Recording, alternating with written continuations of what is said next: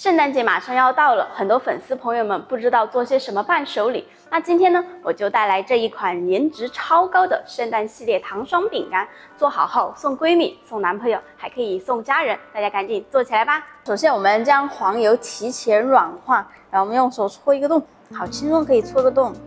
好，这个时候呢就可以了。然后我们将糖粉过筛到里面去，一定要过筛，不然它会结块。我们用手动打蛋器将它搅拌至顺滑就可以了啊，不要打发。搅拌至顺滑后呢，然后我们将蛋液分2到3次加入。好，每次加入一定要将它搅拌均匀，才可以加第2次。第一次蛋液加进去搅拌好后，加第2次，继续搅拌。拌好后，最后一次加入蛋液。然后我们可以适当的加一点点香草精调味道，它们搅拌均匀就可以了。拌好后呢，我们就将低筋面粉和高筋面粉同时一起塞入。高筋面粉、低筋面粉，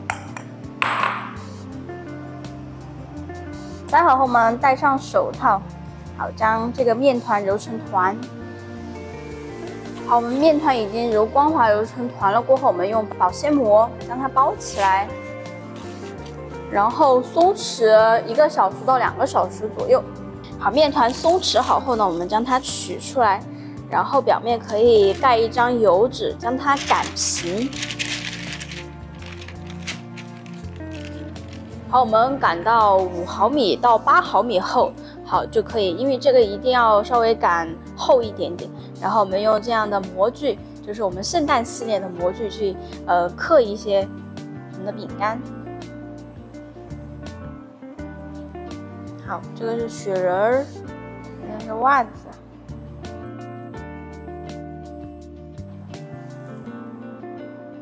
刻好后呢，我们为了好脱模，可以先放冰箱冷冻一下，再来脱模。好，稍微冻一会儿，然后好脱模了，然后我们就将它取出来。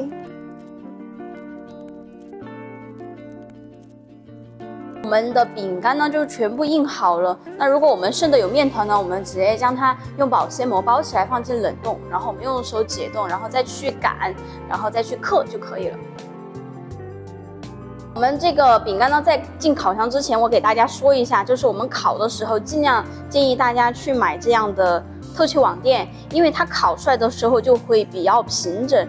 如果大家没有透气网垫，就用油纸或者是油布的话，你们烤的时候一定要守着烤，因为它会就是起泡。如果起泡的话，你们就要去用那个竹签或者是牙签去戳一下它，让它把里面的空气排出来，然后稍微压一压或者是翻一面，再进行去烤，这样烤出来的饼干呢就比较平整一些。我们烤箱呢就提前预热上下火150度，如果有风炉的朋友们可以直接启动风炉模式。好，我们就放烤箱中层就可以了，时间呢设置15到20分钟左右，这个根据大家刻的大小来定。饼干呢就烤好了，然后是没有这个大的气泡的，大家可以看一下。现在呢，我们就放一旁备用，然后接着来做糖霜。好，我们将蛋白呢倒入盆中，然后将糖霜少量的倒进去，然后我们开动打蛋器将这个蛋清打发，我们就边打边加，少量的加。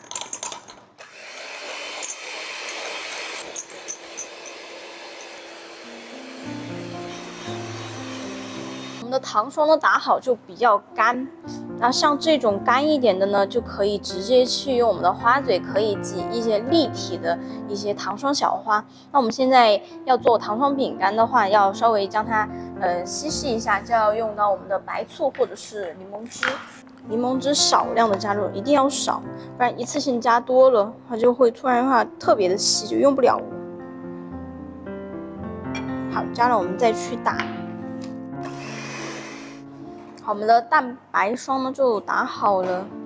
好，大家可以看一下它的状态是怎么样子的，就是我们将它提起来，然后滴落下去，它不会那么快消失，但是你用刀稍微抹一下，它会然后晃动，就很快的它就会平整。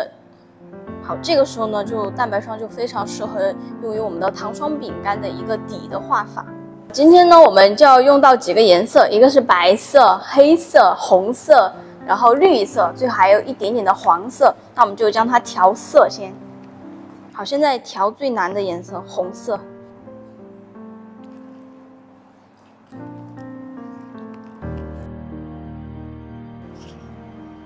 我们的那个糖霜颜色全部都调好了。好，接下来我们来进行画我们的糖霜饼干。好，我们今天要用到这样的裱花水，就是很细很细的，特别的细啊。有一个是做吊线的，然后还有一个就是涂颜色的。好，如果没有的话，直接将裱花袋稍微剪小一点口就可以了。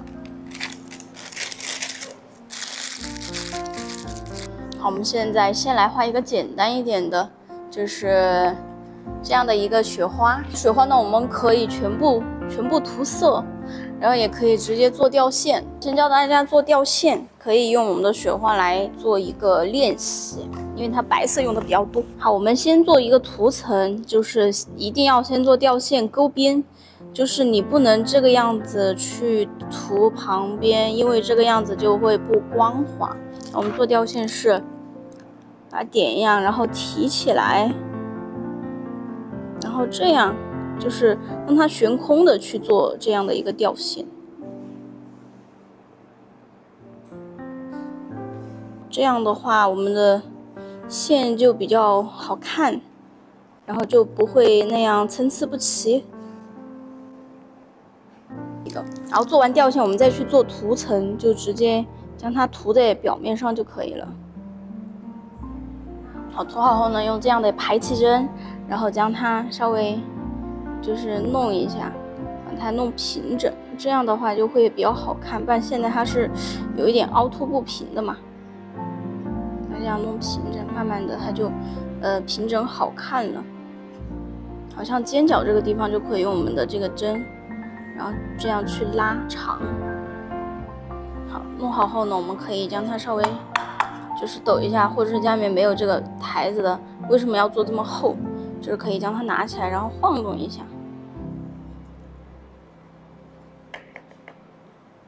就你们可以在桌子上这样摔一下，晃动一下，好，它就慢慢的变平整了。好，变平整过后呢，我们就要拿在就是烤箱，或者是就是带有就是风炉的那个模式，或者是直接上下火60度，然后以最低的温度慢慢将它烤干表面。好，我们上面这一层已经就是比较干了，然后大家可以看得到，就是已经干了这一层，然后我们再去涂下一个的颜色。